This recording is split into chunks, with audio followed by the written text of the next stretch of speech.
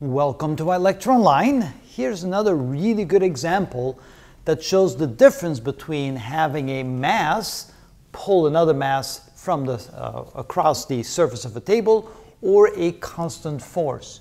Notice that the weight of the small mass is 8 newtons and the constant force by which we pull this big mass that has a weight of 20 newtons across the table. Notice the two are the same. So the question is, will the accelerations be the same and will the tension in the string be the same? From a first observation, you would think, yeah, they should be the same. But when we start working them out, you'll find out it's not the same. They're actually different. And you'll see in just a moment why. So let's start with the right side here. Let's go ahead and say that F net is equal to mass total times acceleration. Now in this case, the total mass is just the one mass that we have because we don't have another mass over here. But before we can continue with that, we probably will have to identify all the forces acting on the whole system. So we do have the force due to gravity acting downward. So that would be mg or m1g because this is m1.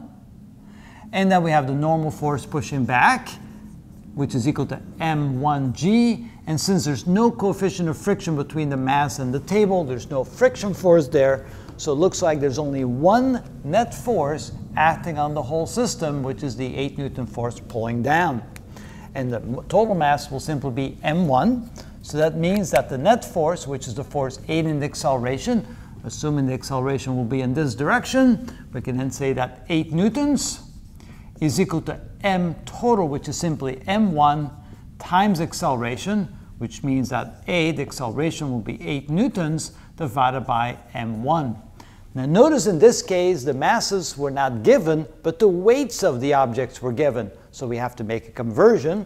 We know that the weight is equal to the mass times acceleration due to gravity, or the mass is therefore equal to the weight divided by the acceleration due to gravity, which means that this becomes 8 newtons divided by m1, and m1 can then be written as the weight, 20 newtons divided by the acceleration due to g, which means it's 8 newtons divided by 20 newtons times g, which means in this case the acceleration is equal to, and I'm looking for my calculator.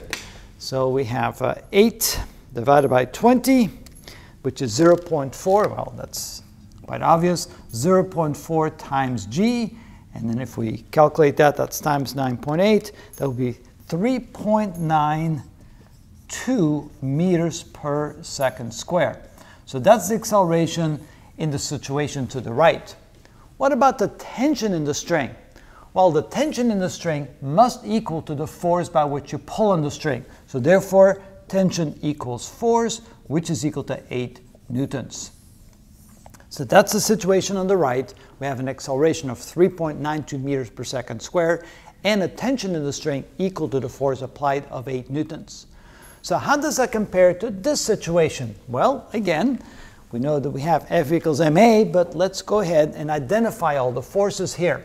So here we clearly have m2g, which is equal to 8 newtons. And here we have the m1g, which is equal to 20 newtons, and the normal force pushing back.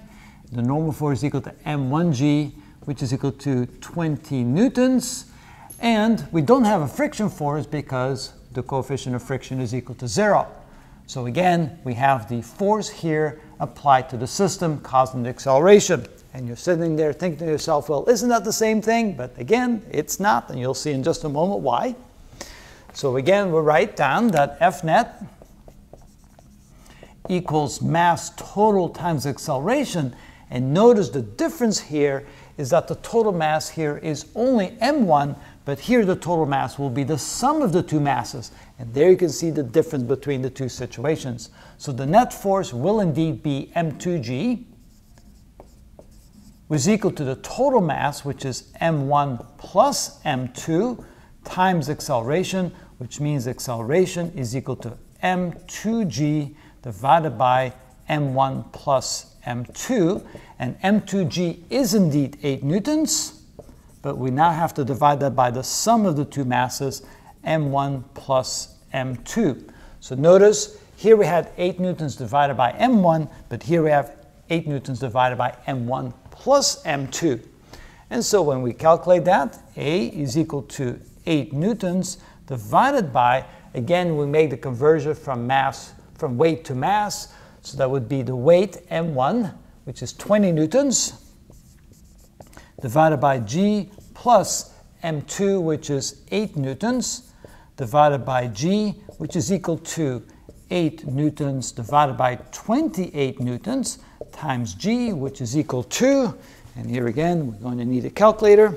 So 8 divided by 28, that's going to be not quite as even as a number.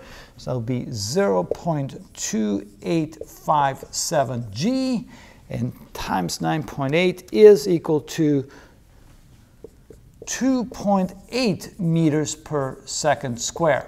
So notice that instead of having an acceleration of 3.92 meters per second square, it's only 2.8 meters per second square. So you do get a very different acceleration. What about the tension?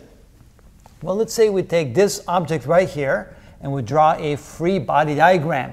That indicates then when we only consider this mass right here, we'll have a force upward which is equal to the tension in the string. And then looking at that situation only, realizing that the acceleration of the system will indeed be, and I'm having trouble getting the cap off here. So we know that the acceleration will be in this direction. We could then say that F net is equal to mass total times acceleration, but only considering this free body diagram of this one mass right here, we know that the F net, which is the force pulling in the same direction of acceleration, which is m2g, minus the force opposing acceleration, which is the tension, is equal to the total mass, which is only m2 times acceleration. And putting the tension over here and this over here, we can see that m2g minus m2a is equal to the tension, or the tension is equal to m2g minus m2a. Now m2g, we realize that's equal to 8 newtons, so the tension is equal to 8 newtons minus m2a, So realizing here that the tension was equal to the force, which is equal to 8 newtons, in this case it's not equal to 8 newtons, it's 8 newtons minus the acceleration, the force required to accelerate it. And let's see here, that would be T is equal to 8 newtons minus m2. Now m2 again, we're going to write as the weight divided by G. So it would be 8 newtons divided by G times A, and A we found to be 2.8 meters per second square.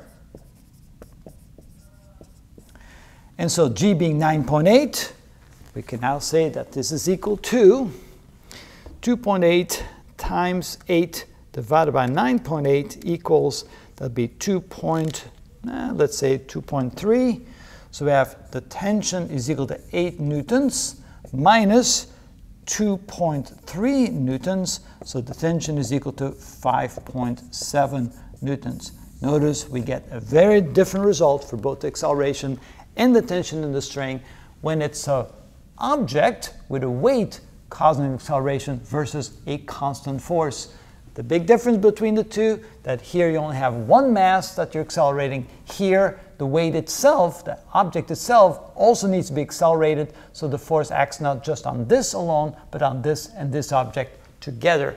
And that's why we get the different results in those two different situations.